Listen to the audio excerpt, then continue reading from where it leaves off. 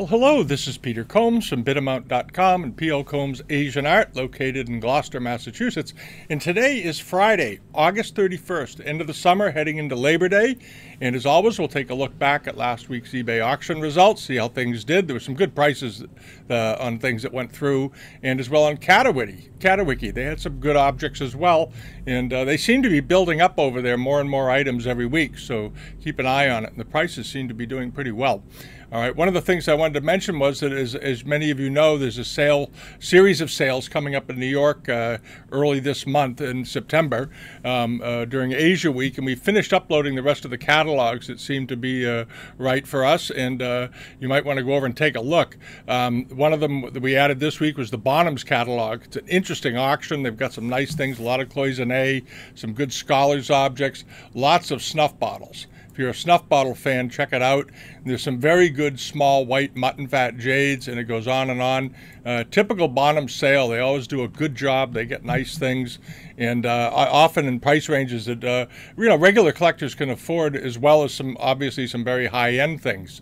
All right, and then moving over here, there's fine classical Chinese paintings in calligraphy at Sotheby's. We've added that. This catalog is really interesting. It has multiple collections, including some pieces from the Jungkook collection. As you know, there's a series of sculptures from the Jungkook collection being sold at Christie's. Well, it appears that Sotheby's got some stuff as well. I guess the heirs are distributing things between the two auction houses, which isn't a bad idea. So I hope they do well. But there's some great paintings in this catalog from every period, from the 12th century right through modern. Some very good pieces. So you want to check that out too. We're going to be doing videos on some of these in the next week.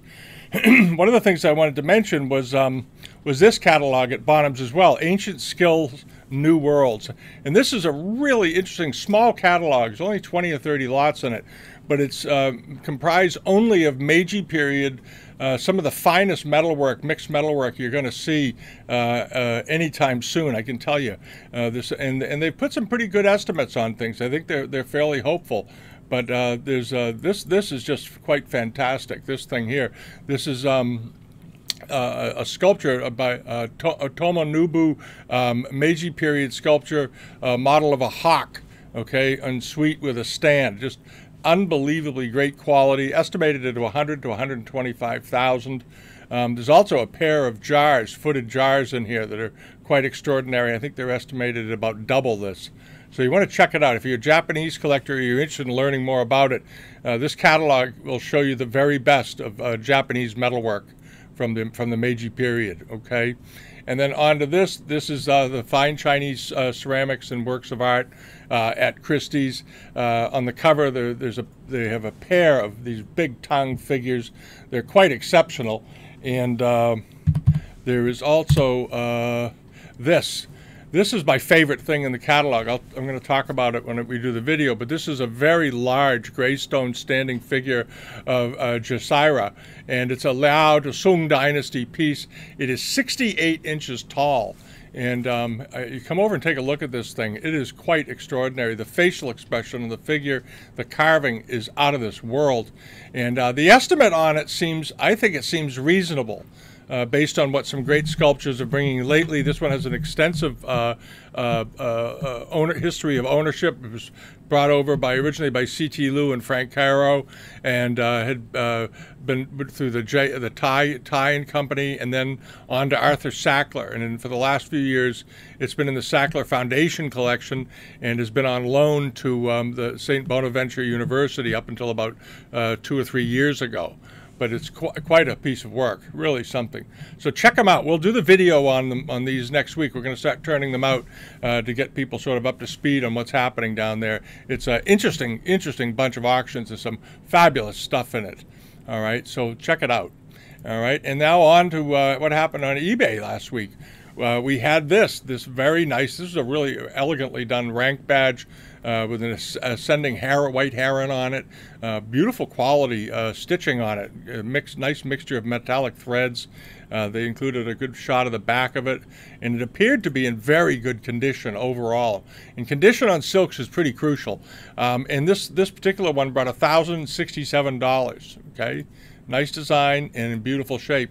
And then there was this jar. This is a nice big transitional period jar with mask loop handles on it. And I wondered how this would do because it had a hairline, a very obvious hairline, right here off the top. It looked to be running maybe 6 inches down the body. And apparently the hairline didn't bother people too much. It brought $2,605. Now, it was well done. It was a beautifully done piece. It came out of a seller that we haven't seen before often. He's on occasionally from Ohio, but $2,605. That's a good price for that. All right, and this was something we put up. We don't do a lot. We're starting to do more with Buy It Nows because we're realizing that people are buying from the fixed price items. I know everybody likes the excitement of an auction. You hope you're going to get a bargain, but sometimes the Buy It Nows are bargains. Okay, this was a pair of Chinese pricket sticks, bronze, late Ming, early Qing Dynasty pricket sticks. These are rare. Okay, these are quite rare, and they had a very modest Buy It Now price of about $775 for the pair. They were a foot tall. And so I think somebody that gets the newsletter bought it because within an hour or two of the newsletter going out, somebody had bought it.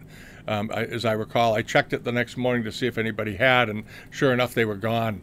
All right, these were great. I think if the guy had auctioned them, he probably would have gotten triple that price.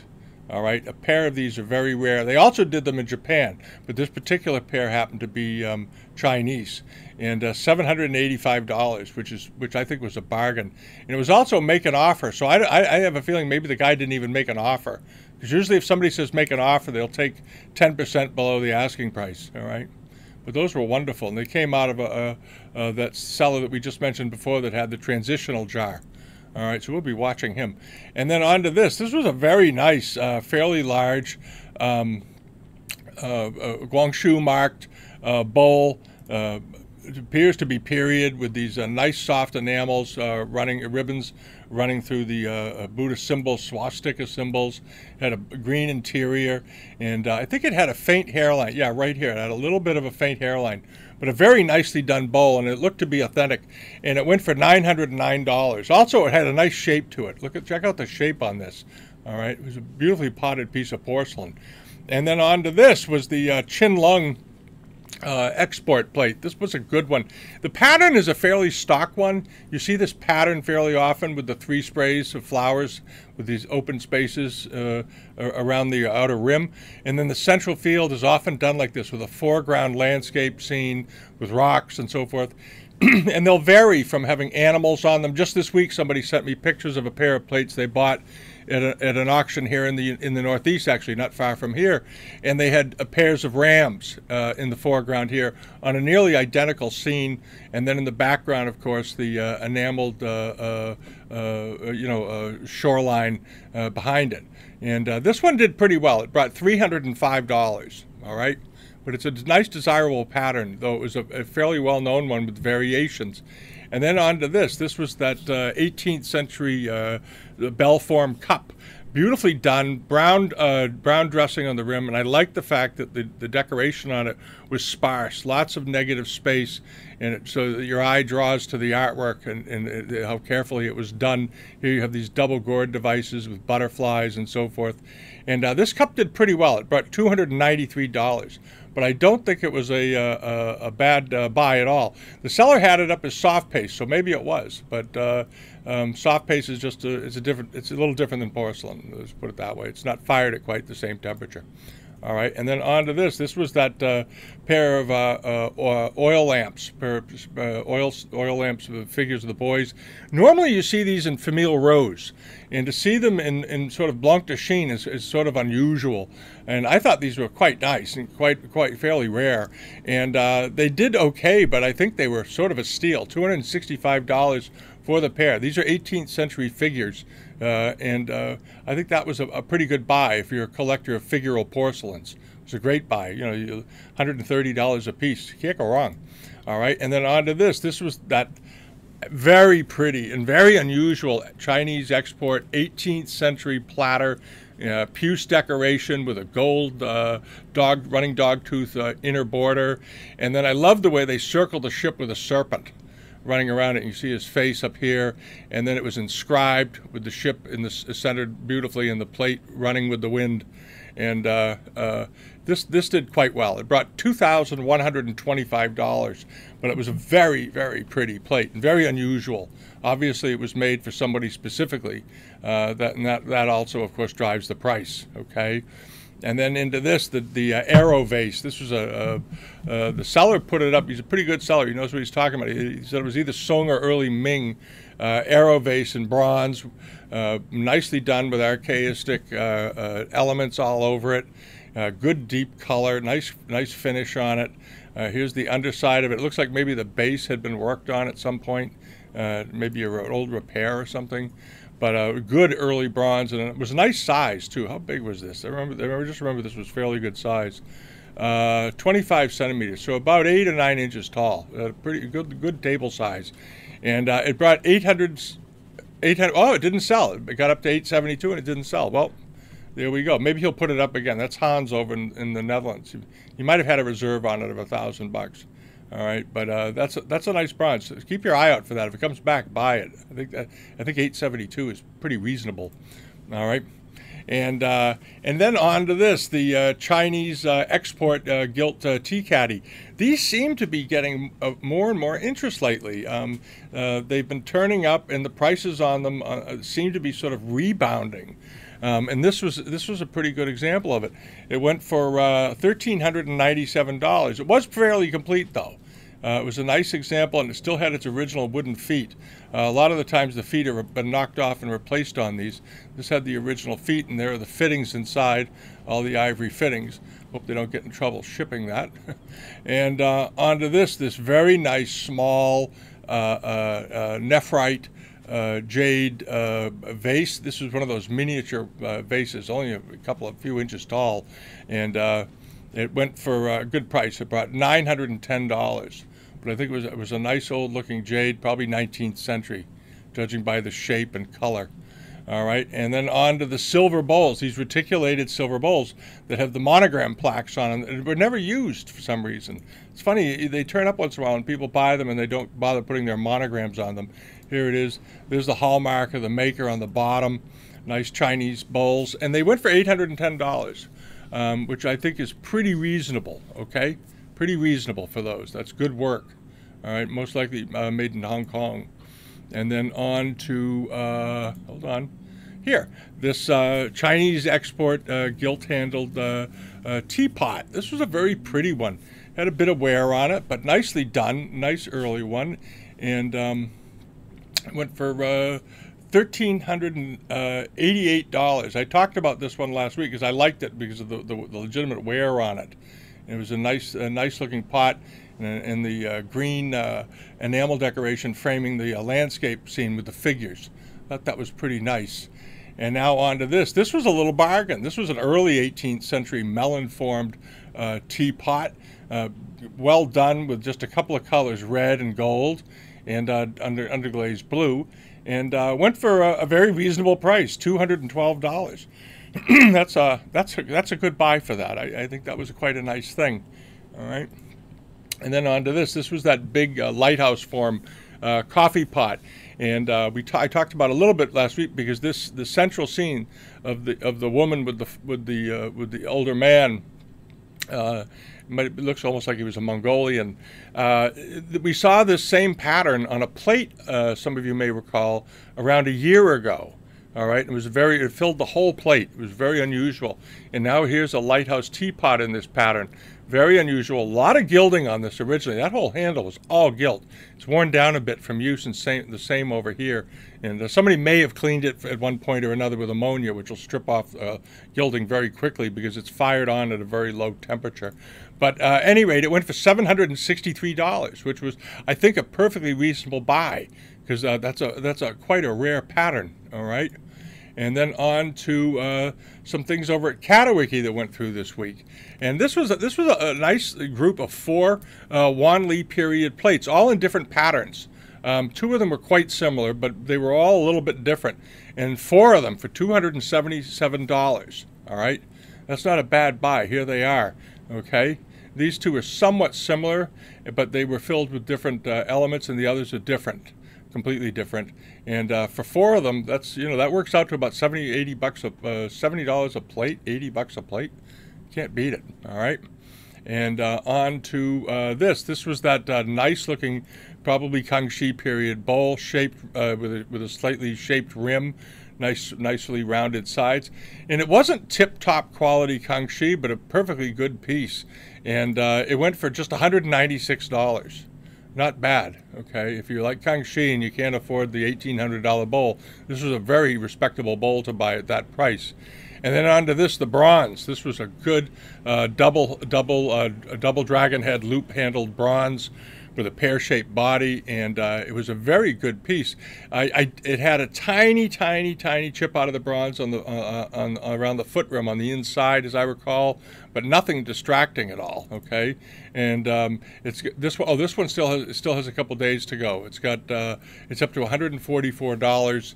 And we'll see how that does. Okay, there's several pieces we're going to take a look at that are coming up on Catawiki. That was one of them. Okay, and also closing in a couple of days is this very nice cockerel form teapot. Nice chin lung teapot. It's up to $463. I think it's got a little ways to go yet. Very unusual. All right. And on to this.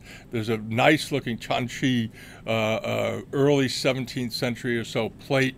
It's up to $1,000, but this is a pretty rare example, and beautifully decorated. I like the figure scene with the mountains in the background. Nice color, and appears to be in very good condition. So we'll see how that does. All right, and then this little bronze of Lu Hai, there he is. And we've seen these bronzes before, and often, most of the time, the turtle is gone. These figures were often depicted with the ribbons of cash and then standing on a turtle. And most of the time, when you see them in collections, you have the figure without the turtle, and he's been remounted on a stand, okay, some sort of a stand. Here he is with his turtle, all right?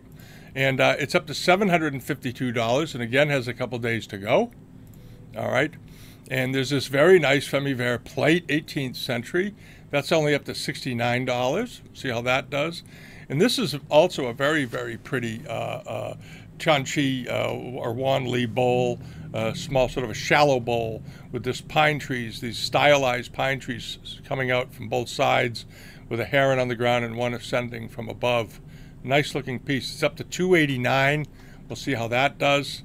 And again, there's another 18th century, probably Kangxi plate that's only up to $4, but it's got 5 days to go. So that'll be in the newsletter this week. And this very nice pair, these just went up the other day, really nice pair of export gravy boats done in Western and European, probably English silver forms, these helmet-shaped creamers or gravy boats. All right, and these are very nice. They're up to $3. I suspect they'll do considerably better than that. But if you collect export, they're worth taking a good look at, okay? And that's about it, okay? I hope everybody has a great weekend coming up. And check out the auction catalogs with Sotheby's and Christie's and Bonhams. They've all, as always, have done a good job presenting. They have some nice items coming up. Some very good statues this year. Statues seems to be bronzes and statues at the upcoming sales are going to be the main items of interest. There's some good porcelain as well, of course, but the bigger pieces, the sculptures and bronzes seem to be leading the way. So we'll see how they do. All right. Have a fabulous weekend, and I'll see you all next week. And we'll try to get those other videos out. We just have to find the time to do them. And we got a holiday Monday here, Labor Day weekend. So, but we'll get it done. We'll figure it out. All right. So have a great weekend, and see you all next time. Thanks for visiting. And subscribe if you haven't so far, and come over to Bidamount.com and put something on the forum or sign up for the newsletter. And we'll be back next week. All right. Thank you all. Bye-bye.